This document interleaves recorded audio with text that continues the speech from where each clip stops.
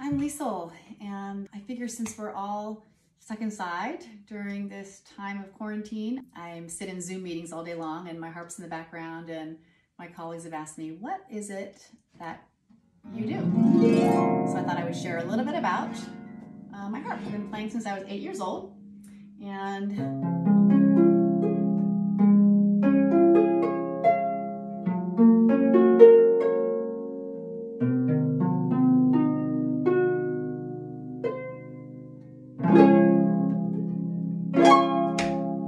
did you know that harps were believed to have existed since 15,000 BC? So they're one of the oldest instruments in the world. There are 48 strings, and they're played with the 4 fingers of our left and right hand.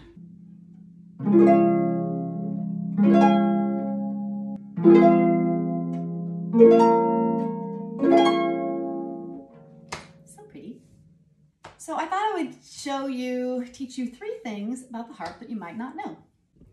All right, the first is about the strings. So if you look up close, you'll see there are strings that are red, and then 2 clear, and then a blue, then 3 clear, and then a red. C, D, E, F, G, A, B, C. And that's how I distinguish what note I need to play. There are 48 strings on the harp. The bottom ones are metal, and they're very deep. The ones in the middle are usually nylon, or sometimes gut, horse gut, or even cat gut, which I know sounds kind of nasty, but they make a nice sound. And at the very top, it's all nylon. And see, I'm missing 2 strings up there. Whoopsie. It's kind of a pain in the rear to change the strings, so I don't play those very often. It's pretty straightforward.